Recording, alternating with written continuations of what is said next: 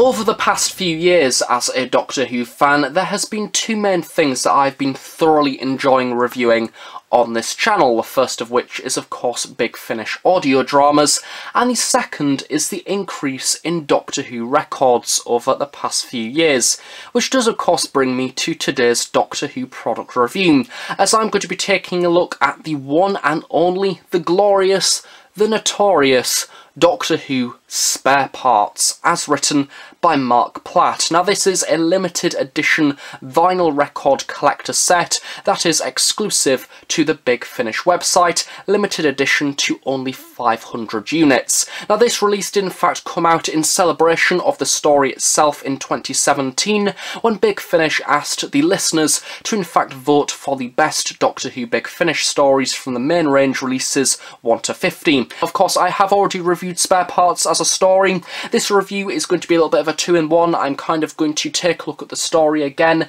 however do a little bit of a reflection with the episode itself. Has my opinion changed? This review is mainly going to focus on this rather lovely looking vinyl record release. Of course, if you do not want to spend £88.99 on this vinyl record collector set, then you can in fact buy this release digitally on the Big Finish website for I do believe around £2.99, and when it is on sale it's normally around only £1, which is definitely worth every single penny. Go and listen to it now if you haven't already.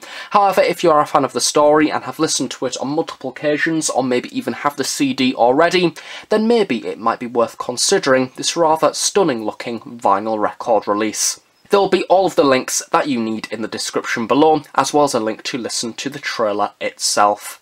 So this record release is in fact slightly bigger to some of the Big Finish releases that we've seen released over the past year or two in Asda, HMV and a few other retailers, because this is in fact a whole 4 LP record set, meaning that all 4 of the records are in fact contained within this box, which is made of rather heavy duty cardboard. Now this is a really lovely premium product. It has a lovely glossy finish added over the top, which really nicely emphasises the artwork that has now been upgraded, and really gives it the sense of a premium feel quality product that, as I say, if you are a fan of the story, then it's definitely worth getting because it's just absolutely beautiful and you can look at it in awe as opposed to just having the CD or download version. But the cardboard itself really nicely protects the records on the inside of the box, as well as looking absolutely beautiful at the same time. It's multitasking and it's cardboard. How clever. I also absolutely love the way that this vinyl record release is in fact kind of making Spare Parts feel like a cinematic blockbuster. I absolutely love the fact that along the top it has starring Peter Davison and Sarah Sutton in, and then goes on to say Spare Parts underneath. It just sounds cool, it sounds grand, and it does in fact look like a cinema poster in its own little way. Imagine a world where Spare Parts was an actual film. What a lovely world that would be. And then of course towards the very bottom of this, do you also have the inclusion of the title of the product being a limited vinyl edition, along with your normal Big Finish logo saying "We love stories," which perhaps they should upgrade that a little bit to say "We love stories," as well as very pretty looking vinyls, but that'll probably be a little bit too long for a slogan. Along the sides of the artwork we do almost have the sidebar effect once again returning. Ah, the days of the sidebar. Remember those? I remember them well. We have the inclusion of the 8th Doctor movie logo, this time round upgraded to feature a rather lovely almost silvery metal design, looking incredibly nice and bold. As much as I do love the new series 13th Doctor logo, I think that especially on record collector sets the classic series Doctor Who logo just works much better. It looks nice, it stands out a lot more, and especially on classic series Doctor Who it makes the product look generally, I actually think, a lot smarter. Below this we do also have Spare Parts rather nicely printed, along with the writer being Marc Platt, as well as a few different people who are of course a part of the cast of this rather brilliant story. Once again very much giving off that vibe of a cool movie poster. And speaking of a cool looking cinematic poster, taking a look at the artwork itself, it's absolutely gorgeous. It is beautiful. I do absolutely love the original cover art for Spare Parts. However, at the same time, I'm glad that they've upgraded it for this record release because it works so much better and makes the story generally look a lot grander, because the original one is very simplistic and cool looking. However, this design just generally looks a lot more modern and a bit more effective in its Photoshop design. Of course, we have a rather dark-esque sort of outside colour that is fading in, almost like the shadows are lurking, with this rather lovely looking cybernetic bluey purple glow emanating from the very middle. The cover art has been created by Tom Webster as well as Clayton Hickman, and overall they've done an absolutely phenomenal job. I love the fact that we've got the stone or metal ceiling coming over the Mundasian town below, and we have almost the light breaking in here at the very top, with the light coming down onto the Fifth Doctor, looking very worried indeed, along with a lot of metal and debris coming around the side. Of course, the main focus of this artwork is the 10th Planet Cyberman himself, looking incredibly cool indeed. I might be wrong, but this isn't, of course, one of the 10th Planet Cybermen from the actual 1966 serial. It's, I do believe, an upgraded version, and no pun intended with it being a Cyberman. I think that it might be from An Adventure in Space and Time, maybe, or it might even be somebody's cosplayer costume, actually, that has been photoshopped a little bit further to look like the one from the actual story, but it does look a little bit cleaner. It looks less shabby. It's not been duct taped together, very much like the costumes as seen throughout the 1960s episode, having like tape over the eyes. This time round we have a rather tightly fitted cloth face, with of course the light there coming up to the very top of the silver helmet, looking really lovely indeed, along with and metal coming around the side. And of course the main focus of this cover art is this glorious thing down at the very bottom, the one, the only Cyber Horse with Cyber Warden / Policeman on the top. Come on, Big Finish, do a 4-part box set, Doctor Who and the Cyber Horse. You know you want it, it's going to be brilliant. But this, I think, looks wonderful. I really love the fact that they've gone a lot more creative on this cover art, because, of course, for those of you that have listened to Spare Parts, you will know that there is this cybernetic horse in the story, and it is great to have a visual aid of that now on the cover of this release, so when you are listening to it, it kind of makes the story feel a bit more real. Everything about this design I just absolutely love. I love the inclusion of the augmented limbs coming up to the main body of the horse itself, as well as almost that Terminator style eyepiece at the top of the horse's head, with that red glow coming from the sides and the metal almost creating a skull on the left hand side of the face. Another really lovely inclusion is the headlight on the top of the horse's head, which is a really lovely reference, of course, to the 10th Planet Cybermen, and the way that they also had a light coming from their forehead seen there at the very top. And of course we have the main warden there in the very middle also, which looks very similar to that of a 10th Planet Cyberman. I like the fact that they've kind of stripped it back to basics. We have the inclusion of the chess unit, which looks a little bit more Tomb of the Cybermen in its design, of cybernetics going on with the eye sockets and the tubing coming around the shoulders. Everything about it is just brilliant and dark and gothic, and I love it. And of course, just to really send that impact of the gothicness, we have a lovely Gothic headstone there, along with a dark looking cityscape in the very background of the horse, of course, lurking around after the curfew at night. Flipping around to the back now, of course, due to this featuring 4-hull records, it is in fact a rather weighty box set. However, we do have a continuation of that really nice and smart design on the back. We have the inclusion of a few cogs coming around the side. Originally, I did in fact think that this was just a standard pattern. However, upon camera, this does in fact look incredibly obvious, but we do have a rather great close-up of a 10th Planet Cyberman head with the 2 eyes there ominously looking on, with the mouth at the very bottom, a few more cogs there as well, and of course the cast list for this story, very nicely and clearly printed, also stating that this episode was written by Marc Platt and directed by Gary Russell, and it does of course also include a behind-the-scenes documentary on the 4th and final record of this set. At the bottom of the box you do also have the inclusion of a little bit of company information, and due to this being a limited edition collector set, we have the special sticker, which does of course state that this is unit 361 out of 500, which I like the fact that this has been included, because I do like my limited edition records to in fact have a unique identification number on them. And of course in the very middle we do also have the inclusion of a story write-up to give a basic idea of the story itself, not really giving too much away. However, I'm assuming if you're paying £88 odd for a vinyl record collector set, you've probably already listened to Spare Parts before and know exactly what the story entails. I also really love the inclusion of the quote from the Doctor there at the very top, which does of course read, "I'm not even sure they are people by the end, they're just so many tinned leftovers," and a rather nice description of the story itself just underneath this, making the story once again look incredibly ominous and gothic.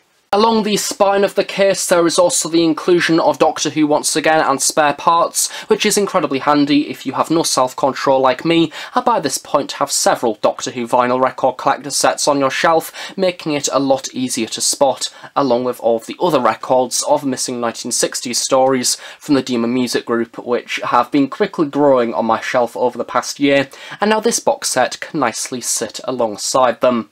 Something that I wasn't expecting with this vinyl collector set is that the records do in fact slide out of the side of the box. It is very much more like a sleeve rather than a box that we've seen on the previous Demon Music Group releases over the past year or so with the Daleks Master Plan and of course Evil of the Daleks, to name a few. However, on the inside of the box it is in fact a rather similar design. It's a cardboard sleeve that has been added over the vinyl record sleeve in order to protect the records further, but also provide further information about the story itself. So record 1 does in fact feature some writer's notes from Marc Platt talking about the story itself and its origins, as well as of course the Cyberhead there in the very middle, and on the back of this we have a rather nice image of the 5th Doctor, once again looking rather concerned.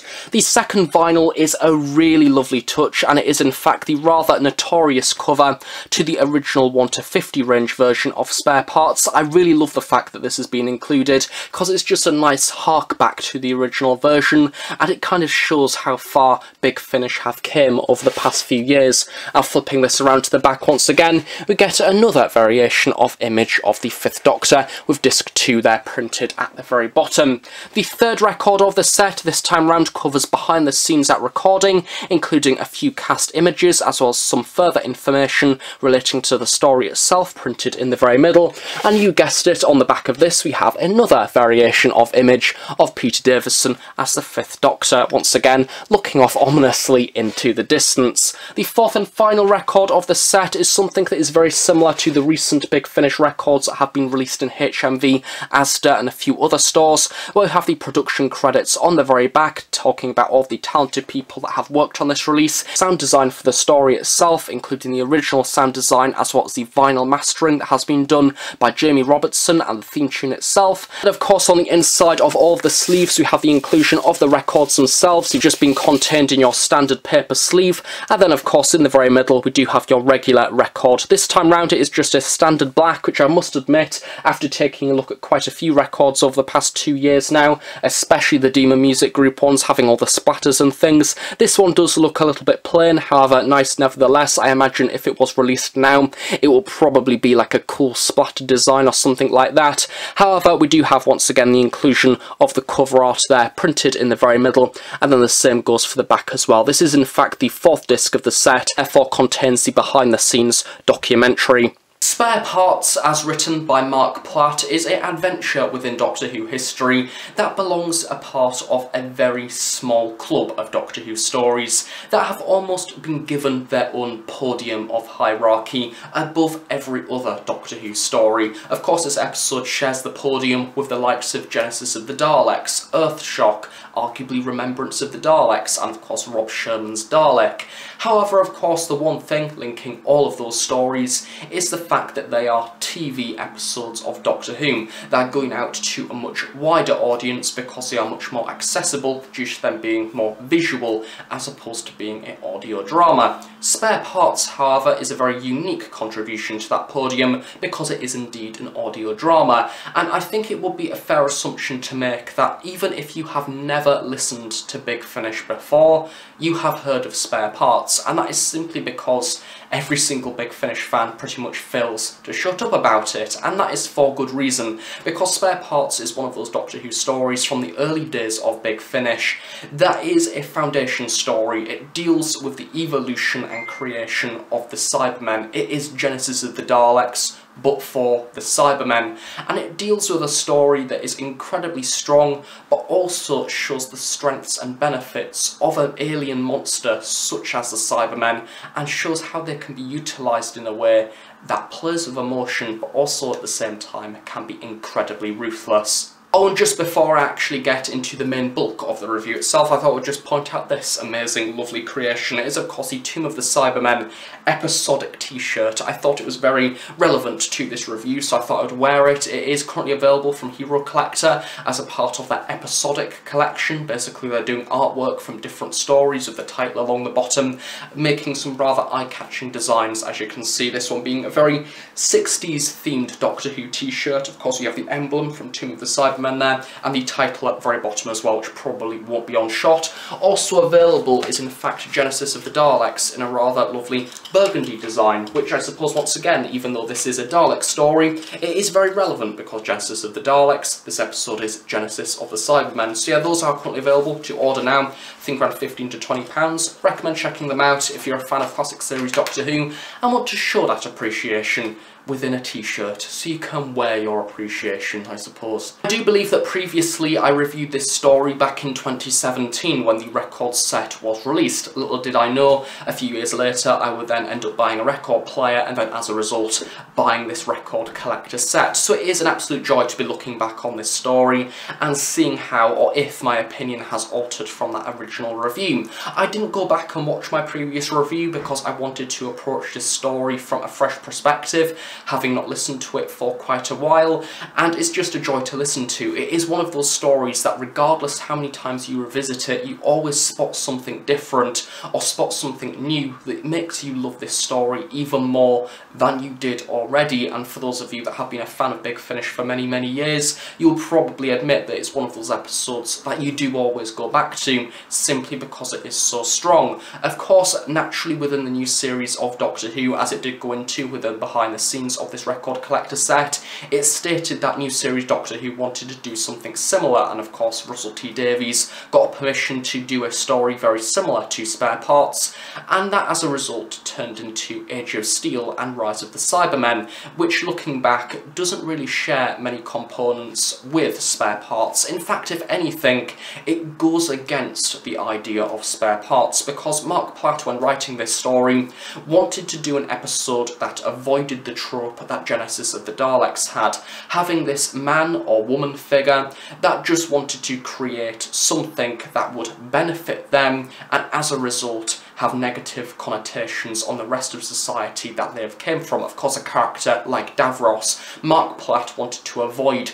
creating a Davros of the Cybermen, and of course a few years later, little did Big Finish know, the new series would then go on to create John Lumick, who is pretty much exactly that. And that is not to say that I do not like Rise of the Cybermen and Age of Steel. As a kid I absolutely loved it, and looking back it is an episode that I have nostalgia about because it's one of my childhood memories of Doctor Who. However, Spare Parts takes it to a different level. We have the absence of that figure that is human, we just have the Cybermen, the origins of the Cybermen, and how they have been developed from the Mondasians into these creatures that are emotionless and ruthless. We have what is very odd about this story, a very emotional serial, because we have the Hartley family that is almost the depiction of Mondas. You see Mondas through their eyes, you have the story introduced through them, and as a result throughout the story's duration you see how the cyber technology is about to rip apart their family. Fifth Doctor is an excellent Doctor to put with the Cybermen. Of course, we previously had Earthshock on TV, the Fifth Doctor's only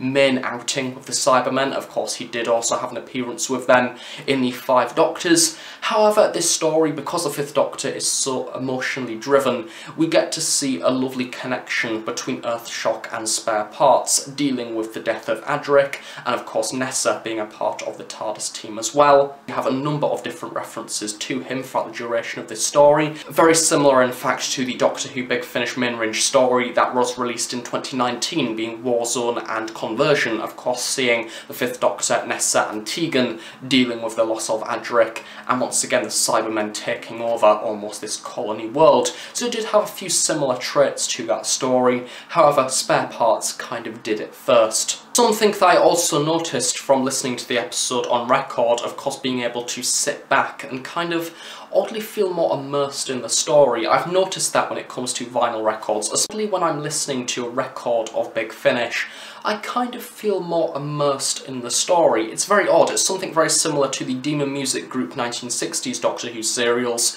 where you can kind of potter around your room doing things, cleaning up whatever, whilst listening to the actual story whilst it's playing on record. It just sounds nice, and I think that this story, it highlighted for me how immersive it is. I think that Marc Platt does an incredible job of depicting Mondas, which of course you've seen it so much throughout Doctor Who history, being referred to here and there, of course as recently as episodes such as World Enough in Time, and it just goes to show that within this story, just because it is on record, it doesn't mean that it feels like an audiobook, because this episode is anything but an audiobook. I could imagine everything that it is going on. Of course we have this lovely layout of a 50s style Planet Earth piece, so it is much more before our time. However, we have the cybernetic horses strutting about the streets at night, with the wardens on top, which have been equally converted, like 50-50%, a very eerie and zombified kind of design,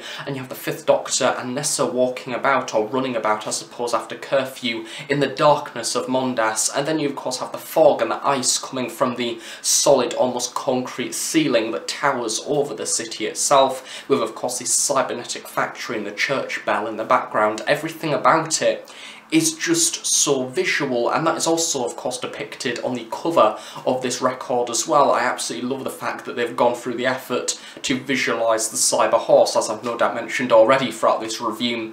And I think the way as well of choosing the 10th Planet Cybermen, as I've mentioned as recently in my review of the Robert Harrop monochrome statue of the 10th Planet Cyberman costume, although yes, very clearly it is a man in a suit, and that was clear within the 10th Planet as an episode, it looks quite cheap, but it's equally incredibly eerie, showing how these people have been converted, and I think that Nicholas Briggs does a phenomenal job of doing the voice, of it being so unsettling and having different voices for the different types of Cybermen. You have the normal Cybermen in the background, then you have another specific Cyberman that has a slightly more lighter and more emotional kind of voice, which is delivering a very emotional scene within the mid-half of this story, which for those of you that have listened to Spare Parts, you'll know exactly what scene that I'm on about. Yes, that one with the robotic Trilby bird. It's eerie and it gets me every single time, just how chilling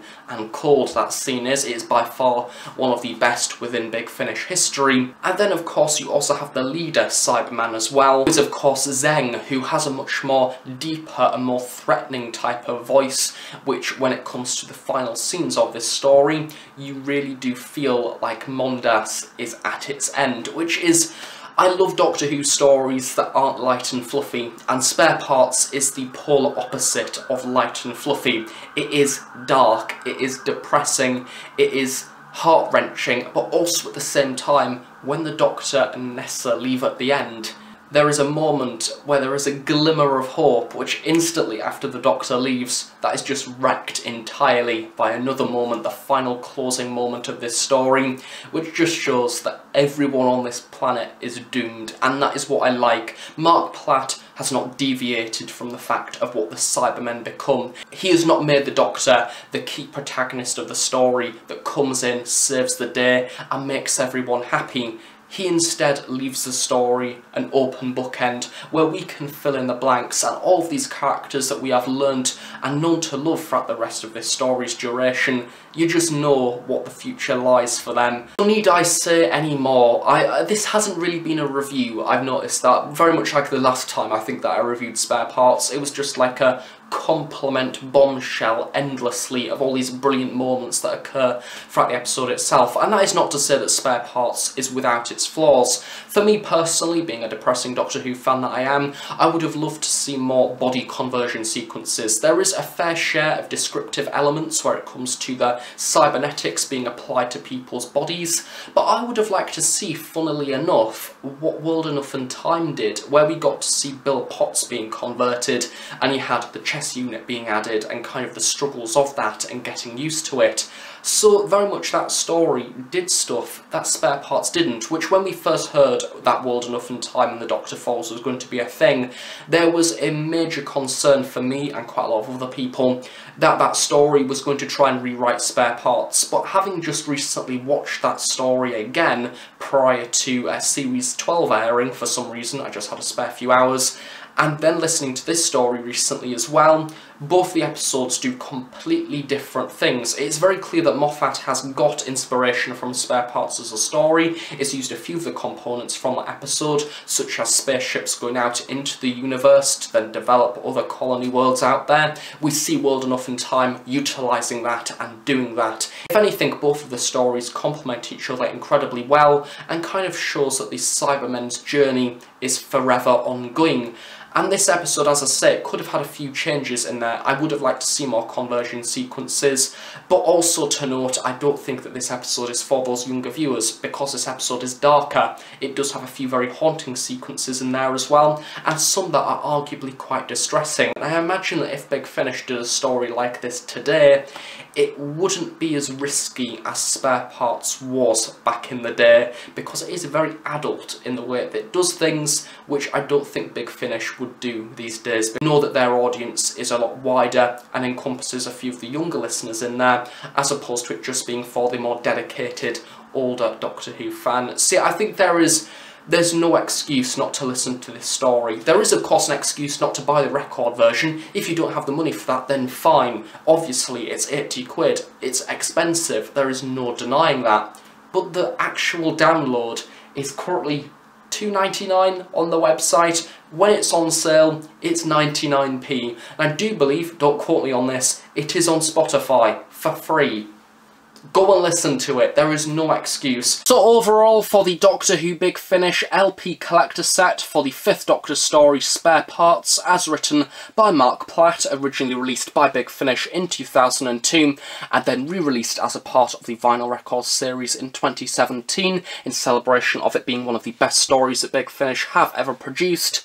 This is certainly one of those products for the Big Finish collectors, especially fans of vinyl records. I am in fact quite surprised that this record has remained in stock for as long as it has, because The Light at the End was in fact released, I do believe, on record, and sold out incredibly quickly, so therefore I'm quite surprised that one of the best Doctor Who stories ever didn't do the same. However, I think that if you are a fan of the story and a fan of the Cybermen and generally just love Big Finish, this is definitely a product for you. I absolutely love the brand new cover art that has been created by Tom Webster, and I love the harkbacks to the original version as well, created by Clayton Hickman. As for the actual story itself, it is flawless in many ways, but if you love your Big Finish and love this story in particular, this is certainly a product that I do recommend purchasing. As I mentioned at the start of this video, this product is exclusive to the Big Finish website, and it is limited edition to 500 units, so once it is sold out, it will be sold out for good. So if you are a fan and you are contemplating buying this, then I do recommend doing so essentially before it is too late, because this is one of those products that you kind of don't really want to miss out on, because it is just so cool and lovely and great to have as a part of the collection. And of course, before I finish this review, I would just like to state, because a few people do wonder why we get to see some of the singular releases in, say, HMV and Asda, and why they don't do stories such as Spare Parts, such as Jubilee, and that is because main range stories such as this do require additional records. This is a 4 LP set. The standard releases in HMV and Asda over the past few years have been singular LPs that are only suited for 1 hour stories. At most, the main range stories are around 2 hours long and therefore require an extra few discs in there in order to make them essentially fit the record itself, and that is why they are more expensive, and that is why we've not seen any more of them. So maybe if the sales on these increase, we might see the Holy Terror released eventually, because I would just love to see an upgraded version of that cover with a brand new CGI version of Frobisher. That would be a dream come true. But hey, once again, and as always with Doctor Who merchandise, only time will tell. So thank you very much for watching this review. I hope you have enjoyed it. If you have any questions about spare parts or this vinyl record release, do leave them in the comments section below. I will try my best to answer them at some point in the near future. And as I mentioned at the start of this review, I will leave a link in the description below to purchase this product from the Big Finish website. So thanks again for watching. I shall see you all next time for more Doctor Who reviews. Bye for now.